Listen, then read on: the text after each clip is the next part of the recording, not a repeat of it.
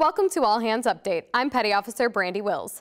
This year marks 100 years of naval photography, and All Hands Magazine Online is highlighting the works of individual Navy photographers, past and present. Naval photography was instituted in 1914 when a cook, Walter Leroy Richardson, began taking photos on his off-duty time to document aerial and ship maneuvers, crew movement, and daily operations.